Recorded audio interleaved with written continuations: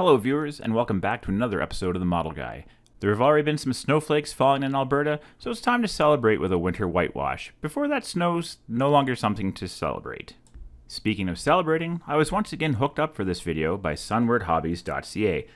That means we have a Canadian YouTuber backed up by Canada's largest selection of hobby paints, tools, and plastic kits, and they ship to most parts of the US and Canada. The only thing that would make this video more Canadian is if I chugged a bottle of maple syrup while wearing a Leafs jersey.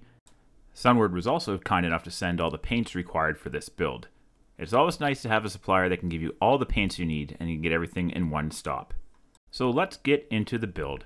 As you can see, I'm doing Eduard's Bf-109f, and in my opinion, this is probably one of their best kits they've released. With their F, there's no plugs you need to insert in the nose, there's really no seam cleanup, and it goes together really well with no filler. And all in all, it's a kit you can slam together and have fun with painting.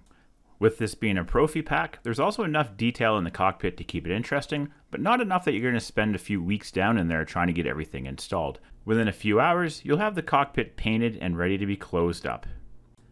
You might be asking yourself, why are you using a pink primer inside of an aircraft? Well, the reason for that's pretty simple. The fuel line that goes inside of the cockpit ends up being yellow, and yellow goes down and covers pink very well with only 2 light coats. So rather than clearing the airbrush for another primer, or having to put 6 or 7 coats down on that fuel line, I just use pink primer to make it all easier. In this video, you're also going to see 2 different styles of chipping that I use. The first one in the cockpit here, I've put down a lacquer silver paint from Mr. Color, and then put on top AK Real Colors acrylic RLM 66. You might be asking why you would do that.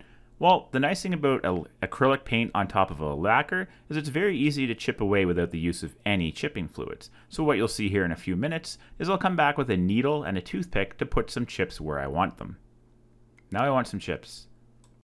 With the base gray down, it was time to start getting into the detail painting in the cockpit. By masking the clear part provided by Eduard, you actually get a really nice looking fuel line. Another benefit to using an acrylic paint on top of a lacquer paint like the Vallejo here is you can actually chip away your overpainting quite easily without damaging the paint underneath, giving you a nice clean break. That is also handy when you're painting the rubber connections between the pipe and the clear part of the fuel line. And if you want to get really crazy and paint the clamps as well. I usually don't get too crazy painting the cockpit of the 109 because once you close the fuselage, there is really not much to see. It's pretty tight and it gets pretty dark. So I use some more vibrant colors than usual just to make things pop a little bit. One skill I'm trying to get better at is blending acrylic paints. So when painting the canvas at the bottom of the control stick, I tried using a lighter color and a darker color, but I still really can't get a handle on this, and I ended up running it all together with an orange colored wash. That just means I'm going to have to do some more figures down the road to get a better handle on that, because practice makes perfect. Or it makes you crazy with rage, one of the two. Once again, I was trying to use some acrylic paints to make the leather pad behind the pilot's head pop a bit, and again, I wasn't really that great at making it blend. I still find oils easier to blend with. There's just the problem of setting them up before you can use them. Where in an acrylic paint, you can just squirt it out of the bottle and go for it. If you have any tips for blending acrylic paints, please post in the comments section and let me know how you do it. Maybe I'll finally be able to get that under my belt. The headrest is one of the few things that are actually going to be visible in the cockpit when it's assembled, so I ended up spending a lot more time here than usual. So now it's time to move back into chipping. As we saw earlier, I had a lacquer silver down and then an acrylic gray on top of it, with no chipping fluid. So now by using a variety of small tools, I can start chipping away the paint in the raised area of the cockpit that makes sense. I'm not going to put chips on top of the control column or on the dashboard where the pilot's not going to be having his feet impacting, but in areas like the rudder pedals and the foot rests on the floor, those are going to be the most focused on areas, including the seat pan where the parachute buckles would be rubbing as well. The toothpick gives me a lot larger chips than the sewing needle, but it also takes a little bit more effort to get that paint to rise. If you're too hard with this, you can actually end up scratching right through to the primer. Trying to bring this cockpit out of the dark ages means a quick dry brush with some aluminum paint over the metal panels just to make them pop a little bit more. This is more of an artistic technique than a realistic technique. It does a very good job of letting you know that's a metal part you are looking at. The new Profi Pack packing of the Bf-109 gives you a nicer panel with the glass already in place for the dials, so that's just a matter of gluing it together and setting it in place. One last stop in the cockpit is to put a pin wash in place, and to make these panels and colors pop a little bit more, I'm using a darker wash than usual. I've created this wash using a Winsor Newton oil paint and thinned it down with some odorless thinner from AK, and I blend it until it runs freely along panel lines, but not freely enough that it just soaks everything. Right here is what the ideal wash should do. Once the wash has had time to dry, then I come in with a clean brush to wipe up the excess, and this just makes everything look neat and tidy. If I wanted a more weathered effect here, I wouldn't clean up as much as the wash, as that would just help show some staining and dirt accumulation. I have not used any clear coats here to seal in the paint. This wash is directly on top of the acrylic paint. One hack in the cockpit was to go over the gear clamps on the fuel line with a mechanical pencil. This just helps add a little bit of a shine to the metal. My apologies that this is floated to the bottom of the screen, but this is a pretty tiny part. Now, after a total of about 12 hours in the cockpit, it's ready to be closed up and never be seen to the world again. Moving into assembling the gear bays turns out to not be a hassle if you clean everything up and test fit before gluing. If you've taken your time here, cleaned off the gates, you'll be rewarded by that wing top just dropping nicely into place. And with that, a quick test fit of the fuselage has that popping into place as well, to the point where you might not even have to glue this if you wanted to. Taking your time rewards you with a very nice wing root fit here that requires no putty. The only filler I used was just in front of the windscreen there, and then in front of the engine cowling where there's not supposed to be a seam, but that's something you can't avoid. Just like the P39 build, I opted to use super glue again here for the filler. The reason for that is it dries quick and it allows you to sand it off within a short period of time, whereas sprue glue does tend to shrink a little bit over time. Cleanup was a breeze, just using some sanding sponges from using 800 grit all the way up to 1500 grit. Then it was time to put the horizontal stabilizers in place, and again, no fillers needed here either. With major assembly completed, it was now time just to move on to the flaps and shutters for the coolers, and again, the fit here is so nice that it doesn't require any cleanup at all, and you could even paint these separate from the model. The only real challenge to this kit is making sure your angles are all set properly, but anywheres where you do have to set that angle, Eduard has provided a diagram in the instructions for you to follow, so flaps, shutters, and landing gear as well. I'm going to say goodbye now to that cockpit detail as the last masks go in place from the Profi Pack, and these didn't require any trimming at all to fit. You could purchase some resin tires for this set, or you could just take the time to clean up the tires and rescribe them with a JLC razor saw. All in all, this cleanup took about half an hour, and saved me the $15 it probably would have cost for replacements. As a side note, the injury to the finger there with the blood was not modeling related. Ready to move into paint now, I once again used pink primer in the areas that I would be using yellow. But to save the pink primer, which has been hard to find, I primed the rest of the aircraft with the 1500 gray. One of the biggest challenges with this build was that it's my first time doing a whitewash on an aircraft, and this was applied in the field, meaning it wasn't done in a controlled factory setting. To start things out, I decided to do the factory paint on the model first, and I didn't paint it as dark as it shouldn't have been because I wanted the white to cover a little bit easier. The idea here being that you would be able to see the original paint underneath through the white. To cover up the yellow overspray and to set the pre-shading for the following colors, I used the darker Africa RLM 78 for the bottom of the aircraft. In the end though, this turned out to be a little bit of a waste of time because none of it was visible through the white. For my next German aircraft build, I'm going to have to spend some time with a paint mule seeing which colors can mess with the light blue the best, just like on the olive drab on the P39. Moving into the darker colors of the paint like the RLM 75 and 76.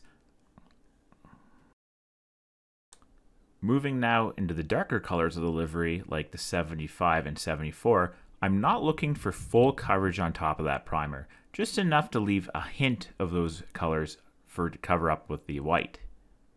If I had gone to the full darkness, it would have taken 3 or 4 coats to fully cover. And once again, I'm using lacquer paints that are going to go underneath acrylic paints, just to keep them from getting damaged during the chipping process. Again, I'm not looking for full coverage with this color. One nice thing about this Profi pack is it gives you the summer and winter markings for the same squadron, so I didn't have to do any research before busting up this Splinter camouflage. And I'm a very big sucker for the Splinter camo, so I might have to come back to the German paints again at some point. But lately it seems like a lot of the German stuff's been building up in my stash, so I might need to use some allied stuff to change it up. One of my favorite parts of building the model is removing the masks. The only part I like more is when the decals start to go down and then the model really starts to come to life. Now setting the base for chipping, I'm going to apply some AK heavy chipping fluid on top of the paint. There's no clear coat here or anything protecting that paint.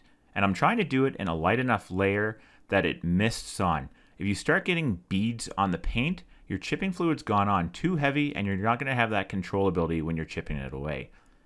If the chipping fluid's on too thick, it'll just pull away in sheets instead of those nice small microchips that you want. To have some fun with the layering in the whitewash, I started out with an Insignia white, and that was going to be the darkest the paint would be. And then when I finished my first coat and had about 50% opacity, I then moved into the pure white from Tamiya for the second coat.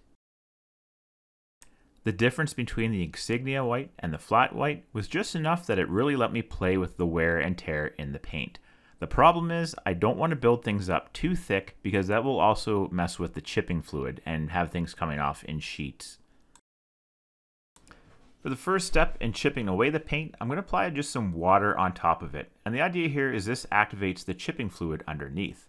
The problem is it can take a little bit of work to get this to start chipping. But once it does start to chip, you'll find that it starts to chip faster and you'll actually take less effort to build more chips. The big takeaway here is to take your time doing this and try not to do all of your chipping in one session. It can take a few before you get the chips you want.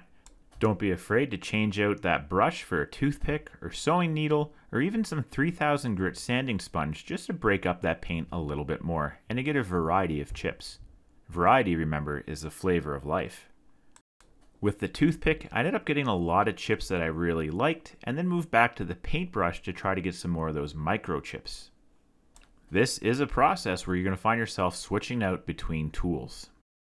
One of the big things to remember as well with chipping is that it has to make sense. You're not going to put chipping in an area that wouldn't see handling by the ground crew. For example, the crew is always going to be climbing on the wing root here to service the aircraft and the pilot himself getting aboard. But you're not going to see this type of wear out at the wingtips where the crew wouldn't walk, otherwise they would damage the wing. One of the great things about 3000 grit sanding sponge is it does a great job wearing away the paint in the same way that your shoes would wear away paint. It'll just let a little bit show through, but not completely remove it.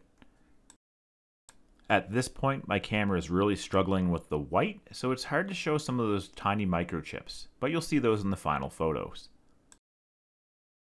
With the first round of chipping complete, it was time to move on to the decals, and these new Eduard decals went on very well. I used Mr. Mark Softer, and then I used Tamiya Mark Fit Strong afterwards to sink them down, and I really didn't have to remove the carrier film that was barely visible.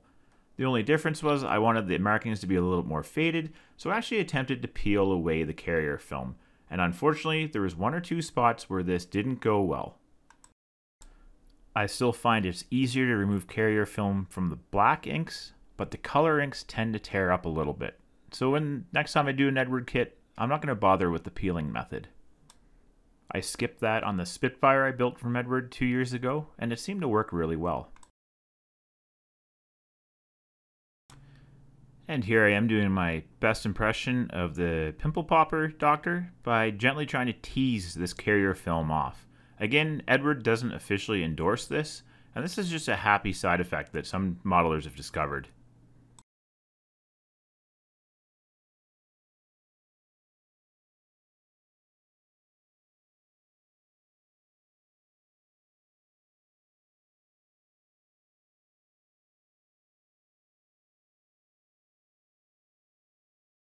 I thought I was going to get that all in one piece.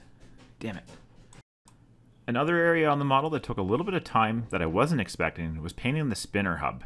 Just the way the geometry of this breaks down, it's a little bit of a challenge to mask cleanly and then to paint it afterwards.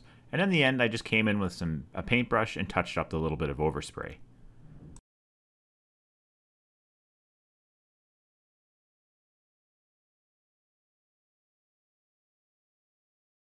With the decals in place, it's now time to seal everything with 2 thin coats of flat clear. And this will let me move on to the brush chipping to finish up those wing roots.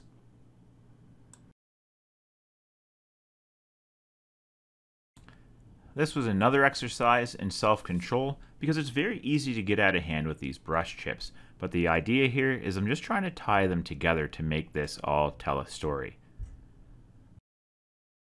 Referencing a few aircraft that are undergoing painting, it tends to chip along rivet lines before it rips off some sheets. So that's what I'm doing here.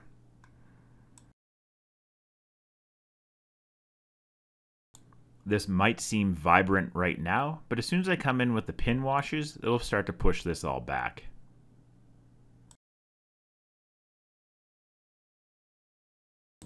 I'm not really stroking with the brush here for this effect. I'm just letting it tap on the wing to get little dots. Think of it like when you zoom up really close to a printer picture.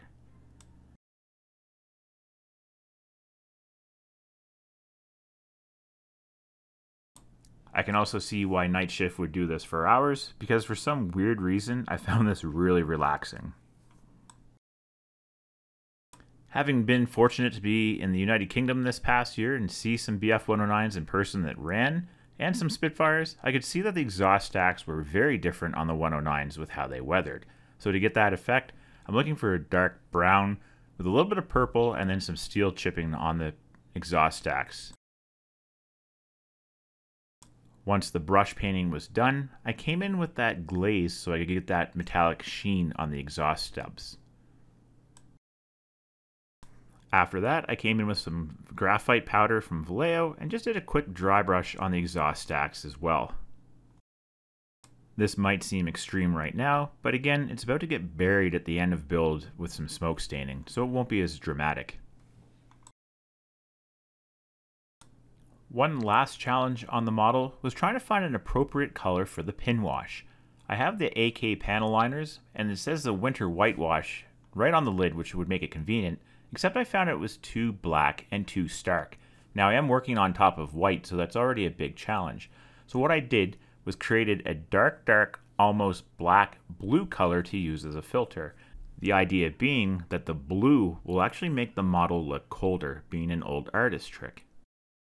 I find the oil-based washes are a lot easier to work with than the enamel-based one, and cleanup is a breeze. If I have any stubborn oil that doesn't want to come up, I just moisten a shop towel with a little bit of odorless thinner. I don't want it soaking, I just want it slightly moist that'll lift up that little bit of excess without actually lifting up everything. Now with the pin wash down, it was time to pull the masking off the cockpit and hopefully not find any dust that got placed on the inside during painting. I've had this happen a few times in the past, so I found the easiest method was to just not install the canopy until the painting was complete and I could clean it up afterward. For the final exhaust painting, I brought out my trusty mix of Tamiya rubber black and red brown. Highly thin so it's very slow to build up, and this gives you a lot of control over the stain. And then with that complete, it was time to move into the rigging, being the last step. And to do this, I used some Easy Line and then used some super glue to lock it in place. Once the wire had some time to dry and was secure, I then added in the bumps on the wire using some super glue as well, and then painted them with a silver paint. That is going to be it for this build. I really appreciate you stopping by and watching, and again, a big thank you to Sunward Hobbies and Daniela for hooking me up with this kit and supplies. Make sure you check them out at sunwardhobbies.ca. You better get over there quick though, because they just got a bunch of Eduard kits in, and they seem to be going pretty fast. Tell them Robbie sent you. And as always, make sure you click subscribe and the like button if you enjoyed this video, and leave a message in the comment section below. And if you didn't enjoy it, let me know why. And I'm always doing my best to follow up with you guys. I am the Model Guy, and I will see you next time.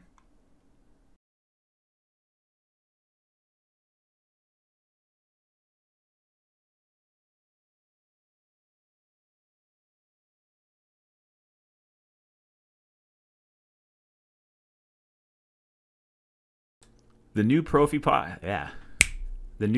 Pack packing of The new Profi Pack packing of the Bf-109 gives you a nicer panel with the glass already in place for the dials, so that's just a matter of gluing it together and setting it in place.